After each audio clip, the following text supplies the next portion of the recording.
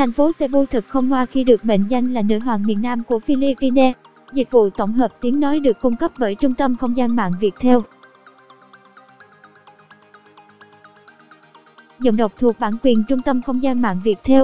Đến đây, bạn đừng bỏ qua vườn hoa Sirao, nơi có bàn tay vàng trong làng sống ảo đẹp mê mẩn giữa rừng núi nhé. Đến với thành phố Cebu, bạn không chỉ được hòa mình trong làn nước biển trong xanh, những bãi cát dài trắng mịn mà còn được tận hưởng không khí yên bình, mát mẻ ở các địa điểm trên núi và trải nghiệm những trò chơi mạo hiểm ngay trong thành phố. Tiếng nói từ Trung tâm Không gian mạng Viettel. Trong đó có vườn hoa Sirao, thánh địa dành cho những tín đồ mê sống ảo. Nằm cách Temple of Leah khoảng 15 phút đi bằng ô tô, Sirao Garden được ví như Amsterdam thu nhỏ.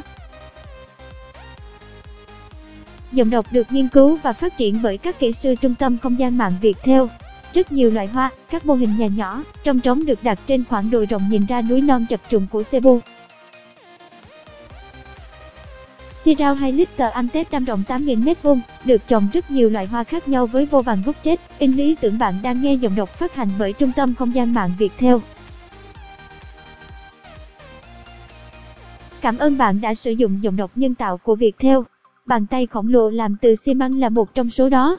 Chả vậy mà các travel blogger chết in ầm ầm ở đây. Với phong nền là khung cảnh thiên nhiên lãng mạn của núi rừng và vườn hoa sặc sỡ, điểm sống ảo này thu hút khá nhiều cặp đôi chết in bản quyền thuộc về Tập đoàn Công nghiệp Viễn thông Quân đội Viettel.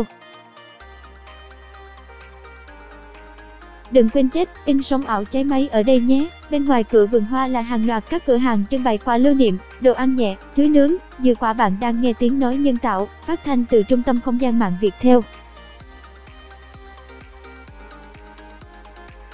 Vé vào cửa là 50k HV người.